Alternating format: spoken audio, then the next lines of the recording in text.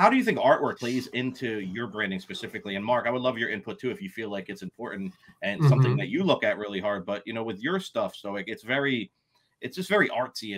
It's colorful. I mean, look at the artwork on your wall. Like, it's stuff like that. Just stuff like that jumps out to me.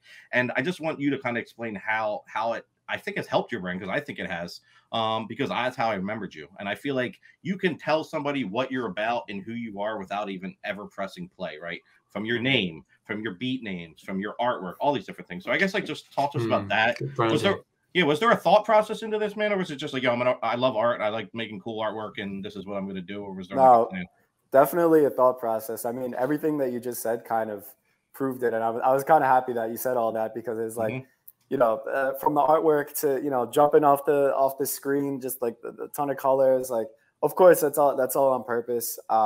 It is also just my preference, my taste. I do like vibrant pieces and stuff like that. But for in particular, my avatar on Instagram, I'm not sure if you're familiar with, but it's pretty much the same color scheme as this painting back here. Yep. And I saw that about 2 years ago on my feed. It was an artist I follow from somewhere overseas, but he was selling it, and I think I bought it for like something like $60.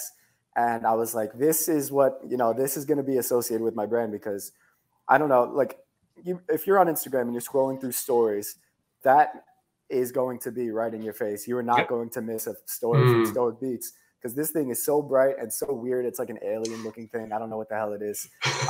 Same thing with YouTube. It's a Stoic. I always thought that. I thought I'm like, that must be what a Stoic is. It's like a character from some children's book or something. Nah. It's just the picture and the name don't relate, but I guess now they do. But definitely intentional. I think it's really important to have artwork, thumbnails that grab people's attention, and like you said, names, like beat titles. Just anything you could do to get the edge over someone else that you feel might be a little less, they're not trying to innovate as much, because that's really what it is about, innovation. So, dude, that's all it is. It's creation and using your brain and your mind and having ideas is free. Like, you can do all. So I think a lot of people skip all that and just go right to the beats and uploads and artwork secondary to them. I'm not saying that can make or break you, because I know a lot of people don't give a shit about their artwork, but they do great.